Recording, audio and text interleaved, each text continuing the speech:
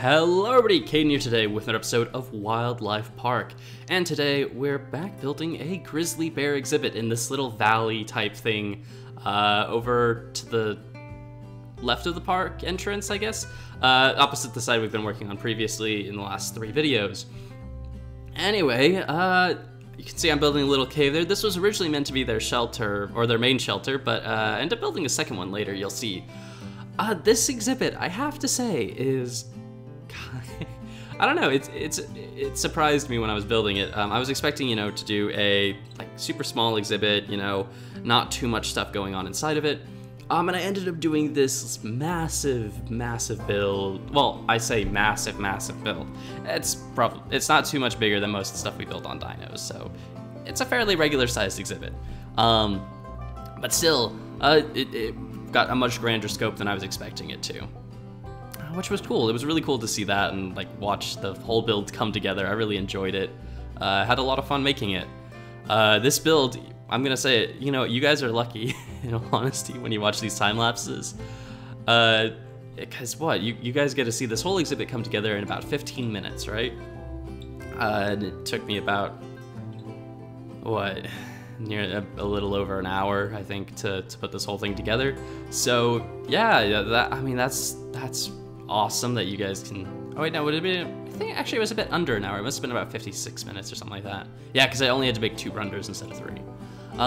Anyway, you can see I'm doing a lot of rock work here, and actually this exhibit's a bit different for the zoo, considering so far the zoo I haven't really made any rock wall type things. Well, I did one in the kangaroo exhibit, but anyway, this exhibit doesn't have any fences. It is all rock walls.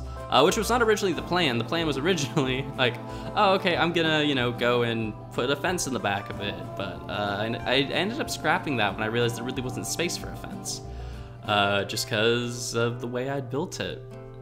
But I think it looked cool in the end. It very much has this Rocky Mountains, maybe Cascadia kind of feel that I really like. I like that idea. I really like that build style right now, and I think that's mostly because of dinos and the fact the Ice Age park we've been working on is very much that style and very much has that kind of the same feeling as this exhibit does. So I think it was a pretty easy transition to do. Anyway, as you can see here, yeah, I realized later that, I kind of, there were a lot of points where I really could have used World Edit to just make things a lot easier, but I didn't, and I kind of regret that now. Because I have this tendency to just build things by hand all the time, even if I have tools that allow me to build a lot faster or quicker or easier. I still usually just build by hand, and I mean, I don't really think there's anything wrong with that. I mean, I prefer it over most stuff, but well, I guess I should specify for terraining, because a lot of people use Voxel Sniper and World Edit to kind of do terraining super quickly and easily. And there's nothing wrong with that, honestly. I mean, if those people want to do that and they're really good at it, I don't care. I just tend to do things by hand, but granted, I also do much smaller builds than most people do, so, it's easier. Anyway, oh yeah, I was talking about renders. So there's gonna be a point where it jumps renders in a second, because you can only do 30-minute renders in replay mod, which is a bit annoying. But, so I had to do 2 for this one. Which brings me back to a certain point that I wanted to make, and that is, I am going to try and make a second recording for this week. So 2 Wildlife Park episodes this week, mostly because I know you guys have really been enjoying it. The first 2 I think are over 1,000 views now, and I think the Galapagos tortoise one is at 700 or 800, something like that. It's doing really well. Maybe it's higher than that, I don't really know. I haven't checked recently. But you guys really seem to be enjoying these episodes, so I figure I'm going to start trying to do a bit more Wildlife Park.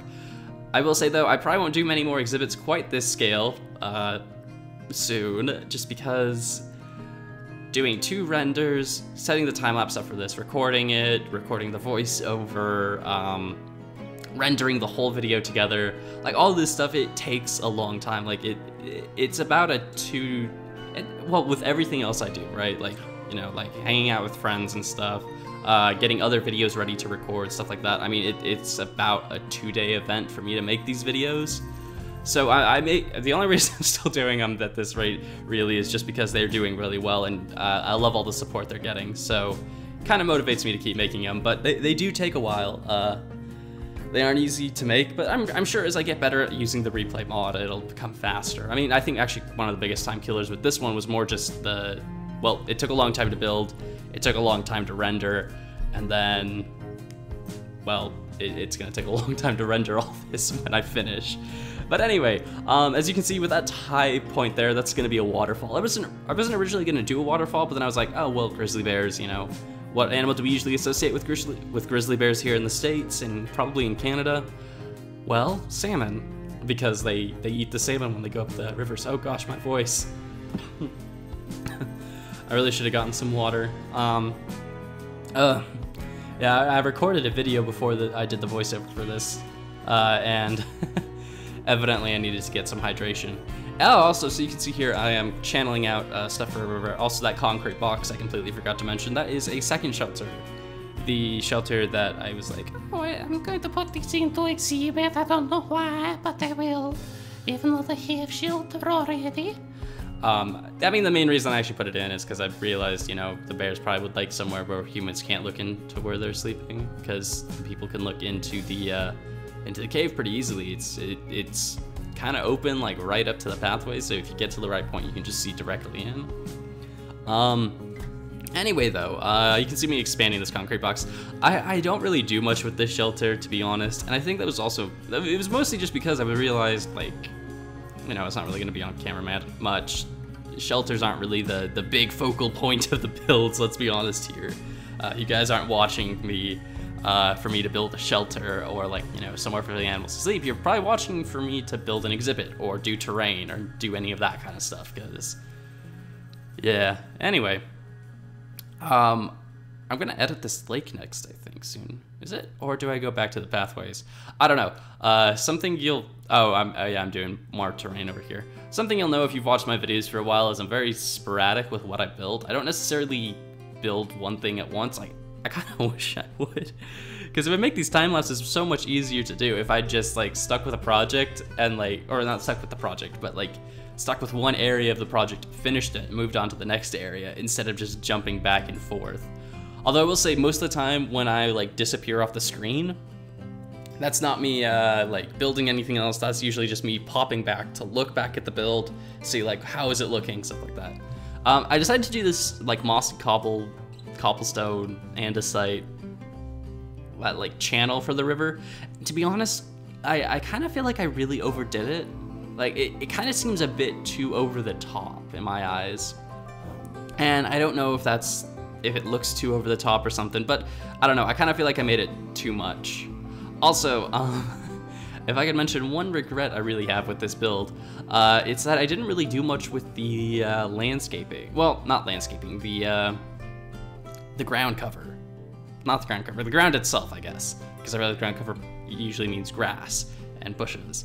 I didn't do too much of changing the floor out. You'll see here, this whole left side of the river just becomes, what is it?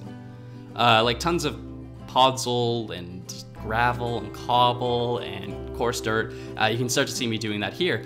And I didn't continue that through much of the exhibit, in all honesty. And I kind of wish I had. I mean, I can always go back and edit it.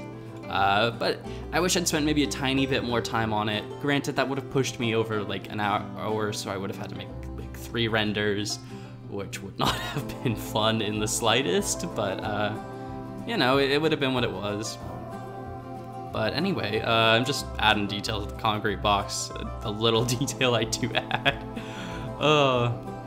And here you can see me throwing in all of the ground blocks, and I do think it looks really cool. It has this very kind of like arboreal forest look to it, and I love that. I mean, I love mega taiga biomes. I think they look really cool. They're one of my favorite default biomes in the game, except for maybe the old taiga biomes where it was like snowy everywhere, because those are really cool. I loved those snowy forests. They were super cool. I mean, I guess those are still in the game, aren't they? They're just a lot rarer now. Anyway, yeah, I did it around the pond, but for some reason I was like, nope, I'm not doing it anywhere else, and didn't really bother finishing that, which I kind of regret doing again. I think it would have tied the exhibit together way more if either A, I just didn't do it at all, or B, if I did it everywhere. Like doing kind of halfway doing it doesn't look great. Yeah, I will say this series is definitely getting me more familiar with using the concrete blocks, which I think is good. I like concrete blocks now quite a lot. I mean, I liked them back in I like them in Dinos because we made the lab out of them, but man, I'm really getting used to these concrete blocks here. I used some chisel blocks to kind of add a bit of a frame to the shelter, but yeah, I mean, I didn't really do too much there. And now I'm doing a tiny bit of texturing. Really, oh man, it's just so minimal. But I think at this point I was kind of getting a bit tired of doing texturing because, I mean, it takes a while to do it. Granted, there's probably world edit commands I can use that would do this for me. But, you know me, I'm resistant to world edit for some reason. Anyway, yeah, I think that's about as much. Do I do a little bit more texturing? I guess it's when I'm like creating the pathway, which is the funny thing. I started to use it as a pathway towards the end of the build, which doesn't make much sense to me because it's like if I was using it as like actual ground cover and then suddenly it becomes like where the bears are walking, that doesn't really make much sense, I guess. I don't know. Anyway, over here, I'm kind of destroying a bit of the pathway and just adding in these rocks and, yeah, that was a bit of a camera mistake there, I think. But I'm kind of like working on the pathway itself, adding railings and stuff like that. Nothing really important. You'll see it at the very end of the video. It just kind of existed. It just was something I did. I added in a bit of a rock wall there, or not rock wall, I just kind of like added some rock feature there because I thought that looked a bit cool. But yeah, I think now I'm gonna do the trees, which are actually lifted from dinos. They're the spruce, or like the, what do they call them? Cypress? Or the small pine trees I made using fences and stuff. So I used the same kind of material we used for the pangolin exhibit, and I think they turned out okay. I'm still fairly new to making custom trees, so these aren't the greatest, but I think overall I'm getting a lot better with it. I get better each time I build them, so that's always good. It's good to know you're improving. Which is, I mean, I think one of the cool things about this exhibit is it definitely is showing me how much I've improved recently with doing exhibits like this, because, you know, I don't know, it's always cool. I think that's what I like about creative mode, is creative mode, survival mode is like a good way I feel like to learn how to build sometimes, but creative mode can like just show you how much you've learned after a while, because like Dinos is where I've learned most of this stuff, but it's definitely a good showcase of it.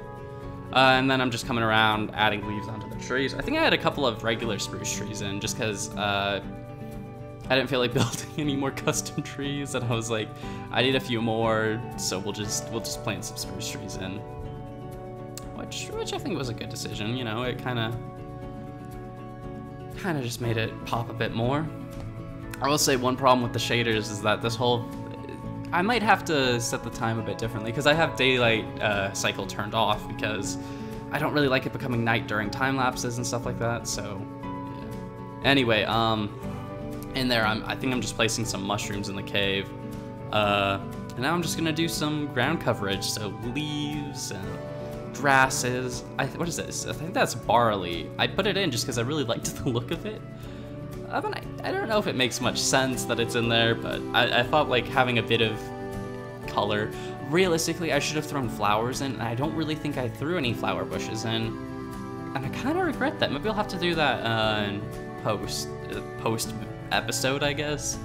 Just because, yeah. But anyway, I mean, I think it looks really cool overall. I think it does. Quite happy with this. I have realized placing foliage is definitely a better way to get the look I want, and first, so like place foliage first and then bone meal just to fill the gaps. Definitely has a much better result. I will say, I think I may have went overboard on the grass with this and some of the foliage in places just because, I don't know, I don't really feel like a forest would naturally be this dense, but you know, overall I think it looks pretty good overall. Oh yeah, I'm trying to get the spruce trees to grow and they just were not growing anywhere, so yeah, we don't really get very many of them. I think I only put 2 in, yeah. But anyway, oh, I got a 3rd one in. I didn't even remember that. I placed that little like stump there and I didn't even do anything with it, which is kind of weird, I guess. Anyway, we're about at the end of the time lapse now, so yeah, I think that's all I've got to say for now. So enjoy the last little tour, and I'll see you guys in the end of the video.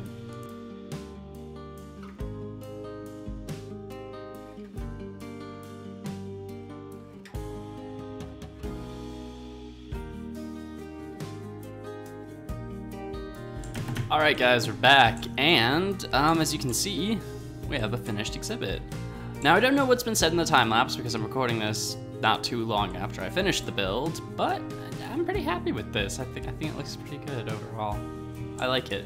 I did put some paintings down, and I spent a lot of time trying to find a Grizzly Bear portrait, and I don't think there is one, which is unfortunate. See, you can do like shift click to like get a specific one of these paintings. I wish you could do that with the animals so I didn't have to like just cycle through them all the time because it's really annoying. But anyway, here is our Grizzly Bear exhibit, and I think it looks pretty good. I should probably show you guys the stuff you couldn't see, shouldn't I? Here's the cave that I probably won't show off in the time lapse because I don't like making the camera go in tiny spaces like this. It's really annoying. But yeah, this is our little cave. We got a lot of little mushrooms in it because I thought that would look cool. I didn't put any fallen. How did they manage to? Okay, what did he do? What did it do?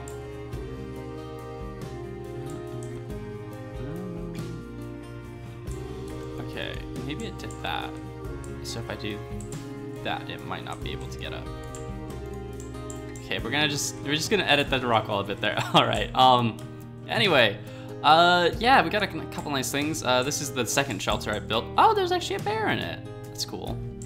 I built the second shelter because I didn't really think the cave would make a good one, considering you can just look into it, and I figure bears would probably like a bit more privacy than that, so I built them a shelter you can't look into. So, woo! It has no detail or anything in it. I could not be bothered to build anything at that point. Anyway, we got some custom trees. I think I'm starting to get better at them. I don't think I'm great, but it's getting there, which is good, anyway, I don't really think I did too much more than that. I mean, I'm sure most of this is going to be able to be seen as I build it. This project took like almost an hour to do, and oh man, it kind of made me tired. I'm very tired after building this, but I still think it's really cool. It was a lot of fun to build. Yeah. Anyway, I guess let me know what you guys want to see next episode, which might go over here somewhere. You can pick really. I guess, I don't know if I'll talk about that in the time lapse. I'm just gonna say it here as well in case I don't. I know the Grizzly Bear, I don't think that was a suggestion, and I kind of built it anyway, but that's because, and I'm really happy I've decided to do a regular world this time instead of a super flat world, because just seeing terrain has been super helpful with coming up with exhibit ideas, because I'll just see something random and I'll be like, oh my gosh, that would make a beautiful exhibit, like this area here. So yeah, like, I don't know, but I am trying to take suggestions and do suggestions. I mean, we could also just do like a building, or I could show you guys building the pathways or something. Although that's kind of weird to show off, I think, just because I don't usually build the pathways and all like the decorations till after I do exhibits. Just because, you know, I want to know where everything is and how to do the pathways. Anyway, I think that's probably me talking enough. Thank you guys for watching. Let me know what animals you want to see in the next episode, Let me know what you think of the exhibit, and until next time, guys, see ya.